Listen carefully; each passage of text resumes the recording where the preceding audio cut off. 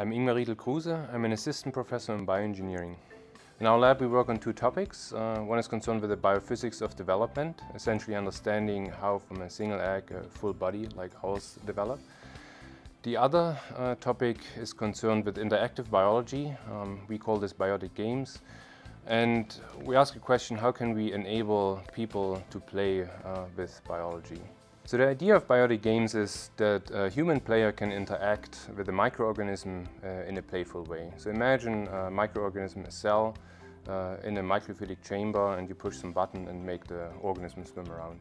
I think that biotic games could have educational value. Imagine children playing with cells, they would learn something about them, get excited. Our lab has collaborations with Alex Dunn on the biophysics of development and trying to understand forces during development. And on the other hand, I collaborate with Riju Das from biochemistry and Daniel Schwartz from education to work on these biological games.